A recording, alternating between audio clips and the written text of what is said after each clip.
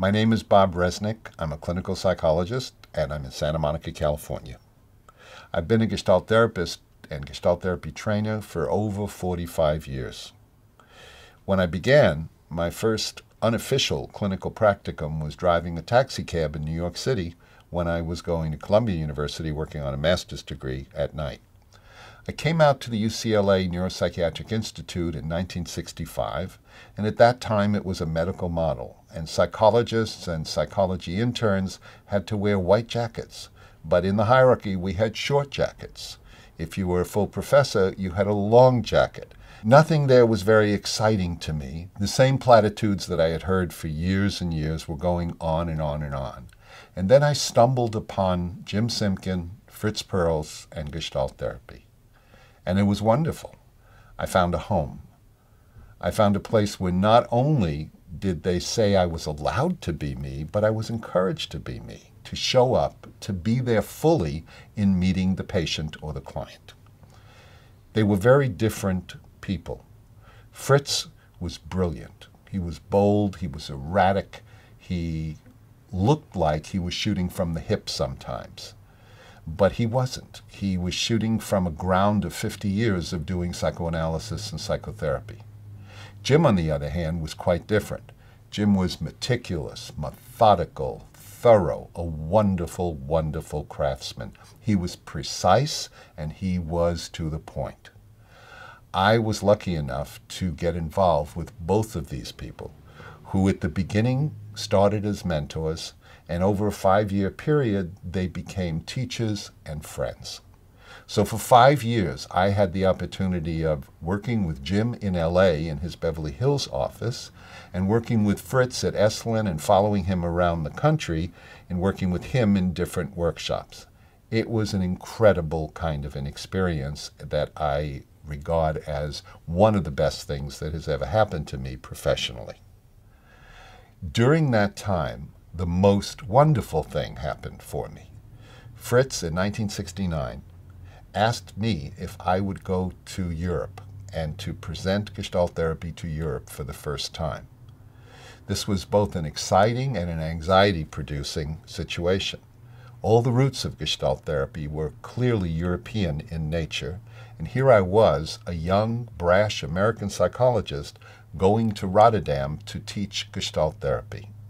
It was a terrific experience. More than that, it was very unique. I may be the luckiest psychotherapist in the world.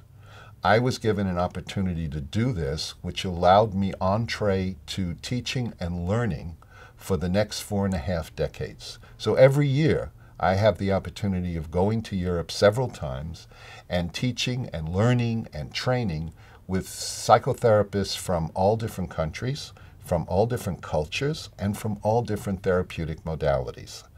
This gave me and gives me today a catbird seat where I can see what's going on in psychotherapy around the world, as well as be involved in the maturation and involvement of Gestalt therapy, both here in the States and abroad. Regrettably, I haven't published very much, and in that regard, I've been under the radar for these last 4.5 decades. But now in my life, it seems to be the time where I'm really becoming interested in showing my work in these demonstration films and hopefully beginning to write. I have much of the material already. The process of putting it together is very exciting and daunting to me. The history of Gestalt therapy is quite strange. On the one level, Gestalt therapy hasn't changed in its basics. We are still on a foundation of existentialism. We still rely on field theory, phenomenology, and dialogue. Those are the tripod, if you will, of the support system for Gestalt therapy. However, times have changed, there's new information, and there's new research. So to stay alive and vital, any system must be open to integrating new information and discriminating which of that new information fits and which of that new information does not fit the worldview of that particular model of psychotherapy. So Gestalt therapy is always changing. It is always evolving within the parameters of its basic foundation. Occasionally, things will emerge, research theories, concepts that are so compelling that although they don't fit the worldview, it's imperative to look at the worldview and perhaps change that. An interesting side note on that is that in the United States, at least, in the early 70s and late 60s, there were people who would come to a lecture or maybe even a weekend, and from then on they would call themselves a Gestalt therapist. And they confused what we were doing with some of the encounter groups, and what they would do would take Gestalt therapy as license to do whatever you feel. So it was licensed for psychopathy in some ways, where I can do whatever I please. I don't have to pay much attention to the other. I don't have to pay much attention to my environment. I'm just being authentic. I'm being myself. I'm doing Gestalt therapy. There was a lot of damage done in those days by these distortions of what was called Gestalt therapy. Fortunately, Europe has much less of that, and the rest of the world, South America, has much less of that, because that didn't happen in those places as much as it did in the States. So in the States, unfortunately, some of the old-timers will still say, oh yeah, Gestalt therapy, that's where you would do a lot of catharsis, yelling and screaming and be mean to people. Hopefully these films will give a new picture of what Gestalt therapy is, both at the contemporary and at its base since its inception. Gestalt therapy is first built on the platform of field theory. Field theory, simply put, means that everything is related, that everything is in constant movement, everything is in flux, and everything has an impact and an effect on everything else, whether you can see it at the moment or not. We don't embrace a single causation or a dual causation, but things are created by the entire field. And the person is a part of that field. They're not in that field. They're one of the field elements. And the interaction between the person and their environment, the entire field and the history of the field, is what creates their experience of the moment. The second foundational pillar of Gestalt therapy is phenomenology. Phenomenology has to do with human beings are born as meaning-making organisms. We don't just see and hear and touch and taste things, we make meaning out of them, which is why children are often quite funny, because they make meaning out of things when they don't have really enough data to get the meaning. As a small example, there was a write-up in a local magazine this Thanksgiving. Thanksgiving, traditionally, people eat turkey, and they stuff their turkey with a mixture of bread and herbs and sometimes sausage and fruit and different things like that. And this little 3-year-old girl had her first turkey dinner that she remembered. She may have been there at 2, but she wouldn't remember that. And the next day, her parents said to her, "How did you like the turkey yesterday?" And she said, "Well, I didn't like the turkey very much, but I liked what he ate last night for dinner." The meaning that the child made was based on what she knows as a 3-year-old, her view of the world at the time. It's funny to us, but to her it made perfect sense that what was the stuffing inside the bird was what the bird must have had for dinner the night before. The last and third pillar of what supports Gestalt therapy is the notion of dialogue. In dialogue, the phenomenology of each person meets the phenomenology of the other. And it's at that engagement of phenomenology, which we call dialogue, following in the tradition of Martin Buber. The dialogue is the engagement of the two phenomenologies where difference becomes apparent, and where awareness can follow from the difference. Dialogue is also where we have access to the freshest fish.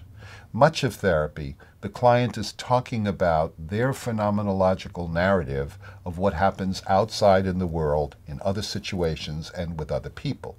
Of course, that's important. That constitutes most of the person's life. And that's what they bring, their narrative, their phenomenology, their meaning-making of what happened outside. When you get a fresh fish is when there's something that's going on between the client and the therapist. The advantage of this is now you have two phenomenologies. You have, of course, the phenomenology of the client, which is important to respect, but equally important is the phenomenology of the therapist, which is also important to respect. And the engagement of those two phenomenologies is where awareness can happen, is where learning can happen, is where therapy can happen. In other situations, you don't have two accesses to the same transaction. So much of the relationship, it's not just the relationship is important, as the research shows, but what happens in that relationship, what specifically is potent in the relationship, is the engagement of the two phenomenologies when there is a transaction between client and therapist. Gestalt therapy is not terribly interested in content. We're not doing problem solving. We are interested in the content, and the client, of course, is interested in the content, which is as it should be. That's their life.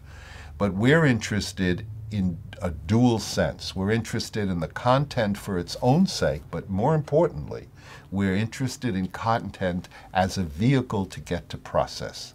Process meaning, what are the patterns, what are the sequences that this person uses to perceive and make meaning in their world, and what are the patterns and the sequences that they use to react to the world, regardless of what the content is. Process is like software. It's like a word processing program. The content can be about anything. You can be writing about lofty things, funny things, silly things, sad things, but the process of how the program deals with words, letters, punctuation, format is the same. Similarly, we're looking for what is the process, what is the style that people deal with perceiving and making meaning and with responding to the world. I want to talk a little bit about the goal of Gestalt therapy. Typically, people come into therapy because they want change. And of course, that's their right, and that's important. The therapy, though, from a Gestalt perspective, we are not particularly in the business of change. We are in the business of choice. And so the goal of Gestalt therapy at the fundamental level is the restoration of choice. The restoration that the person has full access to what they take in from the world, and they have full access to their resources, and they are aware of both and therefore choiceful in responding to the world. If, when they know another response, they have difficulty with that response, with implementing that response, then the work would shift to what's that difficulty? What gets in the way of doing something different when what you are doing doesn't work very well for you? In Gestalt therapy, our goal is choice. Choice through awareness. The business of therapy is choice and the restoration of that full choice. The client's business is about whether they change or not. The changing is up to the client. Helping them to provide a choice is up to the therapy. Let me say a few words about how we facilitate awareness. How awareness comes about is through difference. Everybody knows that if you put your hand in a bucket of water that's 98.6 Fahrenheit or 37 degrees Celsius, within 30 seconds, you won't know where your fingers end and where the water begins. The reason you don't know that is there's no boundary. There's no difference between the temperature in the water and the temperature of your fingers. As soon as you change the temperature of the water enough, what psychologists call just noticeable difference, by either heating it or cooling it, you begin to create a boundary at the point of where the finger or the skin interfaces with the water. At that point, it's the difference that creates and allows the awareness. So in psychotherapy, one of the most potent places is in the dialogic relationship, where there will always be at least two phenomenologies, the clients and the therapist, and the engaging and touching of those phenomenologies is where difference emerges and awareness comes out of difference. But you need that movement or change to create difference, and you need the difference to create awareness, and you need the awareness to create choice. So it goes in that sequence. Movement creates difference. Difference creates awareness. Awareness creates choice. In everyday parlance, people typically talk about insight and they want to know, is it the same as awareness? And no, it's not quite the same. One way of looking at the difference is insight is something that's usually more cognitive, and it's something that I think I know about myself. Yeah, I know this about myself, that I do such and such, or I feel such and such when. Awareness is much more experience near. Again, it's a much fresher fish. Awareness has to do with being in contact that I'm doing something when I'm actually doing it. If you look at psychotherapy and in general, and Gestalt therapy in particular, then difference becomes the factor that goes throughout the therapy. That the difference can happen in the dialogue, the difference can happen with an experiment, the difference can happen with breathing, the difference can happen with voice. It's the difference that creates new information in terms of awareness that allows for more choice. Now, an experiment is not just to do an experiment. The whole purpose of an experiment is to add new experiential data. And the way to do that is to do something you've never done before and to see what happens. If you know the answer before you do it, it's not an experiment, then it's an exercise. I know that if I run around the block 6 times, I will be tired. That's an exercise. It's an experiment to see how I feel about it after running around the block 6 times. Do I like it and feel exhilarated, or do I hate it and am delighted that it's over?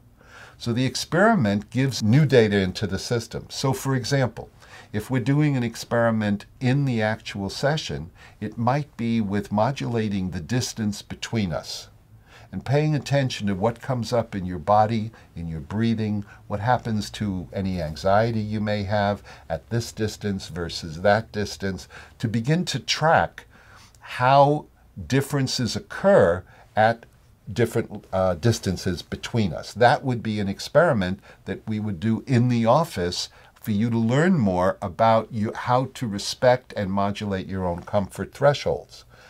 An example of an experiment outside would be one that I've done once or twice with men who are afraid of commitment with women. And what I ask them to do is, if they drive a stick shift, is to not use reverse for the entire week.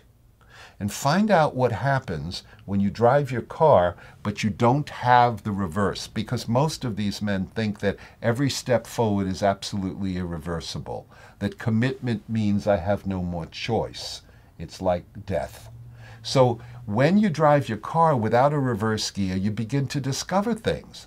I don't go down any alley that I don't see a way out. When I go to park, if the parking is only face in, I don't dare do that. If I go to a movie theater, for example, I have to sit on the aisle. I need an out. So the costs of driving without reverse make it very clear that my yeses are limited when I don't have a no. When I can't go back, it restricts how forward I can go. That's a very basic lesson to learn, and the experiment gives me some of that data that I wouldn't have had just thinking about it, talking about it, and conceptualizing. Let me switch now and talk a little bit about the Gestalt view of human development. One of Fritz Perls' analysts was Wilhelm Reich. And Reich, as well as Rank, both believed that human beings are born self-regulating, that all living things are born, including human beings, self-regulating, which means that the person is in an ecological balance with their environment, where they are considering self and environment at some level, and for both of them to be able to survive. Again, the biological imperative of any biology is survival comes first, because without that, everything else is just a footnote. What happens in growing up is children make the very best organization they can. The healthiest, the most creative organization they can to deal with the environment that is not of their choice. The babies are all Lilliputians in the world of giants. and their task is, how do I survive in the environment that I find myself in? So kids do that beautifully. Anything they do in the service of survival in the environment they're in is healthy. We must be pretty good at that, or most of us wouldn't be able to be here even talking about it. This is the ecology between me as part of the field with the rest of the field in the co-creation of life and survival. What's interesting is that in most psychotherapy today, it is generally accepted that to understand a human being, you have to also understand them within their environment. This was not always true. In the 1930s, when Pearls first put this out, it was close to heresy to classic psychoanalysis, which was the popular psychotherapy of the time, with some behaviorism as well. The classic psychoanalytic view was the punctuation of where the analysis went was to the individual psyche, to the unresolved, unconscious conflicts of that particular person. The only major voice besides Fritz was Harry Stack Sullivan, the father of social psychiatry, and the Sullivanian view is that people live in a context. And Fritz expanded that to really looking at it as an ecosystem, what he called the organismic environmental field. Today, that's been assimilated by almost all modern psychotherapies, but it wasn't so in the 30s. It was a cutting-edge concept at the time. In Gestalt therapy, we call the balance between the self-regulation of the person and the field an ecosystem, because in fact that's what it is. The back and forth between the person and their environment, being able to take in from the environment that what you need, being able to discriminate what you don't need and you need to get rid of, what's nourishing to take in and assimilate, what's toxic to keep out. That balance works for both the individual and for the environment. One of the biggest changes in Gestalt therapy from classic psychoanalysis is the following. Up till the time that Fritz began to write, psychoanalysis was looking at the past in an attempt to understand the present. The analysts of the day, they weren't particularly interested in the past for the past's sake. It was a means whereby for them to attempt to understand the present by first understanding the past. As psychoanalysis progressed, that so-called id psychology shifted to ego psychology, where they were looking more at the present, to Fritz, who says that in the present you can understand if you need to, but more importantly, you can access the relevant past. It's the present that you need to look at in order to understand the present, and anything from the past that is relevant to interrupting present functioning will show itself in the present. And that's where it's palpable. That's where you don't have to speculate about it. You don't have to build theories about it. It's palpable, it's accessible, it's experimentable, it's verifiable. That's the advantage of working in the present. Working in the present doesn't mean you're denying the importance of the past, but you're looking at what part of the past is nourishing the present and what part of the past is interrupting good present functioning. How this all comes together is the child is born self-regulating in an environment that they must survive in. They do whatever it takes, if they're lucky enough, in the service of survival, and they survive. So if a kid is born into a crazy family, or a war-torn family, or a bombastic family, or a drunken family, that child has the same task. I have to learn how to survive in this environment.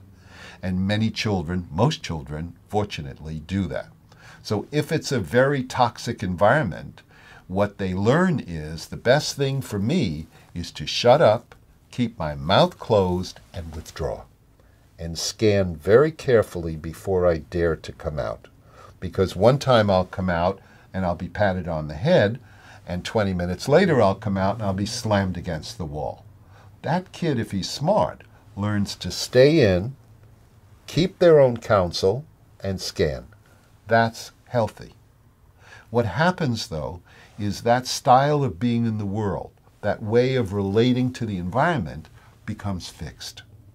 It becomes habitual, which means it goes below the level of awareness, which is what habit is. That's the birth of character. Character is composed of actual learning experience. It's composed of introjects, which are rules and values that your parents, your culture, or your church cram down your throat before you have any ability to discriminate. And of course, there are some introjects that small children do need in order to survive, like don't cross the street, no. But for the most part, the introjects, we don't know yet if they're good for me or not, because they haven't been tasted, experimented with, or discriminated. They're swallowed whole. So character comes from those introjects. It comes from my real learning experiences. It comes from my attachment history. It comes with my contact boundary history. It comes from vicariously what I see and the meaning I make of it, and I make that into part of my character. And all of that becomes solidified and frozen. So now the child is 25 years old, and they can walk and they can talk, all things they couldn't do before. They now have a credit card. They may even have a cell phone. And they are still following the same characterological way in the world. They keep their mouth shut, they stay back, and they scan. That's character. Character is anachronistic. In Greek, ana means wrong, chronos means time. It's the wrong time. It was healthy back there. It is toxic, or at least not helpful here. That it's acontextual, it's obsolete, and it's anachronistic. It's like a horse and buggy on a superhighway. It works in one situation. It doesn't work very well in the other. So bottom line, character is the freeze framing of what was a healthy and creative way of surviving in the world that becomes rigidified, goes below awareness, and habitually repeats itself acontextually. What's important is character has two parts. Character is, half of it is how I perceive the world and how I make meaning. Those fixed ways of perceiving and making meaning, which is very similar what some therapies today are calling schema theory. The other half is how I characteristically, repetitively, habitually respond and behave in response to the world. The question arises, are all psychological difficulties seen as a function of character? There's pretty good research that indicates that severe psychosis like schizophrenia and severe mood disorders like bipolar disorders have a very heavy genetic and or biochemical basis. So those we can't really say are characterologically based, although they will affect the formation of character because they affect who the person is in the first place. But from a Gestalt point of view, we see all of the non-genetic ones as being related to character interrupting self-regulation. Since character is a habit, of course there are examples where character can be very helpful and very supportive. For instance, tying your shoe. You don't want to have to think about that each time. You can tie your shoe as a habit very quickly and very well. So habits that serve you well, they serve you well because they're efficient. You don't have to be aware of doing it each time, and they further your need satisfaction and the satisfaction of the environment. From this point of view of human development and character being an interruption of self-regulation, then therapy can be seen as an interruption of that interruption. By interruption, I don't mean say stop it, but to slow it down so the person can be aware of, become aware of what they are doing and how they are doing it that interrupts them from self-regulating. What comes up in their head, what fantasies they have, what happens in their body, whatever the cues are in the breathing and the anxiety. To be able to track the interruption is to interrupt the interruption.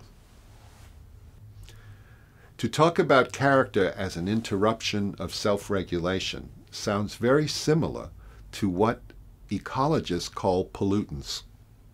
One of the best definitions from an ecological perspective of pollutant is that a pollutant is a resource out of place. There is nothing inherently wrong with it other than it's out of place. It's not contextual. So there are chemicals, for example, that when they're used for some things are very useful in creating medicines or doing processes that we really need and we really like. But if you take that same chemical and put it in your milk, it might kill you. It's not that there's anything wrong with the chemical, it's that it's a very good resource over here, but it is very toxic over here. So if you look at character that way, character becomes a pollutant of self-regulation. It was very healthy. We all came by our stuff honestly. It was healthy when we formed because it allowed us to survive. We're doing it automatically now, and at this point, the character is a pollutant. What we don't know is how exportable is Gestalt therapy to other cultures, being that it's a process-oriented therapy, that we're not trying to make people look any particular way, but rather we're trying to restore choicefulness for that person to self-regulate in their environment. If that really holds up, then it will be quite exportable to almost any culture. Interestingly, my wife Rita and I have been recently invited to present, along with a few German Gestalt trainers, at the first Gestalt conference in Nanjing, China, at the University of Nanjing. And I've been asked to do the open keynote plenary address, and this is exactly the topic that I will be talking about, the exportability of a process therapy to a culture like China, which is so different than the European or Euro-American culture that it has come from. And we don't know yet how far it will be found useful by the Chinese or other cultures. We're hoping. Before we go to the films, I want to just set a little bit of the context here. For the last 40 years, I've been involved with the summer residential Gestalt training program in Europe. First through the auspices of the Gestalt Therapy Institute of Los Angeles, and since 1997 through Gestalt Associates Training LA. We have a program that is probably the longest running psychotherapy training program in the world. This is a program that has 80 to 90 participants from 25 different countries, and there are 5 levels of training from basic to masterclass. These films occur within this training. Each group has maybe 12 to 14 participants. They are all therapists, but the program is both didactic and experiential.